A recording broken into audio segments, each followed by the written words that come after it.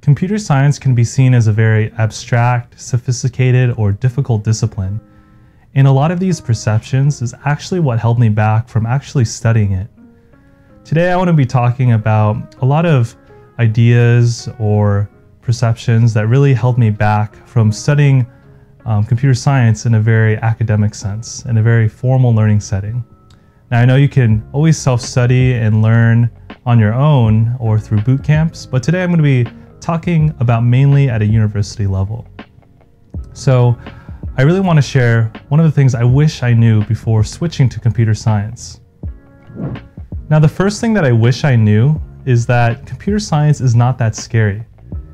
Now I recently enrolled in a master's in computer science program, and I definitely do get a little overwhelmed by all the new concepts that I'm learning, especially my computer systems class, where I'm starting to have dreams in binary and what transistor am I going to draw today.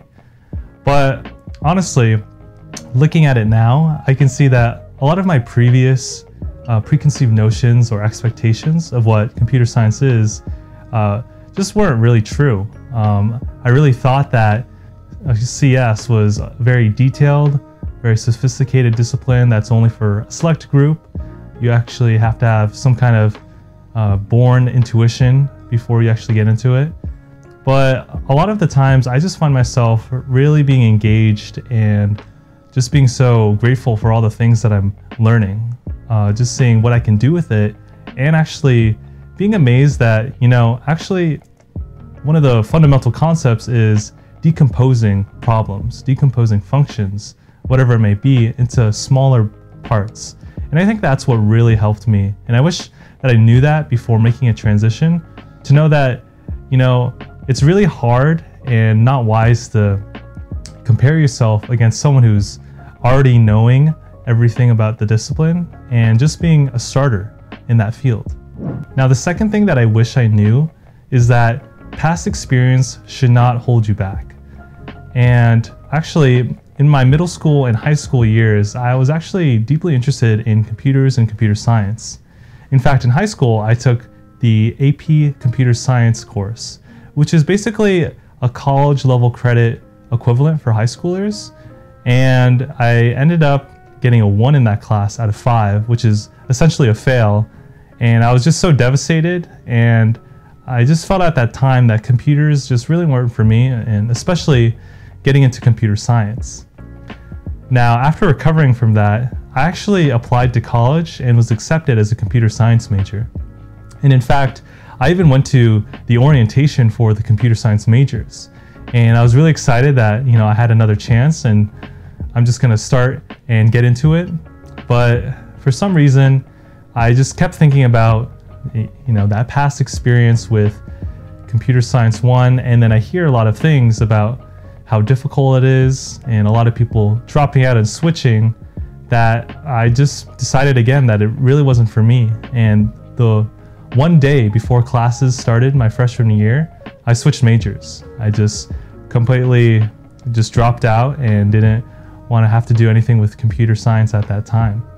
And what I wish I knew to kind of deal with that is that, I'm again handling all those complexities at once. And 2, I'm also holding on to this time where, okay, maybe I wasn't really prepared academically, and I was much younger than I should have been maturity-wise in trying to actually tackle this whole new discipline that I knew nothing about but was very interested in.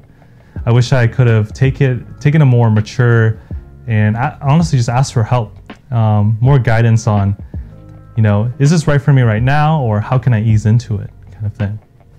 Now finally, my favorite point and what I wish I knew about computer science is that computer science is no more about computers than astronomy is about telescopes. Now what does that mean? Well, there's this kind of similar analogy with computer science dealing with computers and astronomy dealing with telescopes. These are the natural things we think of when we think of these disciplines. And what I've become increasingly aware of is that computers really only make up half the story at best of computer science.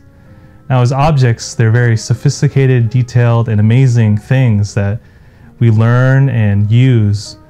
But it's precisely that other part that really made me appreciate computer science more and made me feel more welcome and want to engage in it more, right? It's not only about, what is a computer made of, but what can you build with it? So many things that you can do with computers, with art or music, how to understand society or how influential it is in media. And just looking at all these different disciplines, I mean, you can just look at it up online yourself. There's so much things you can do with computers and history or computers and languages. And as you can see, academically, the field of computer science is now a huge net. There's so many sub-disciplines, and a lot of different groups like to just learn so many things of their own interest. And that's ultimately what computer science means to me, just this fundamental creativity that you can take out of computer science, computers, and beyond. And I wish that I knew that computer science wasn't this set discipline, this notion of really hard details, and all of those are important, but while being essential, they're not the only things. They are just the mere beginning, just the foundation. And I wish that I had a better perspective on the field, and I reached out to someone for that. But anyways, those are my tips, guys. Thank you for watching. If you're new to this channel, my name is Cedric.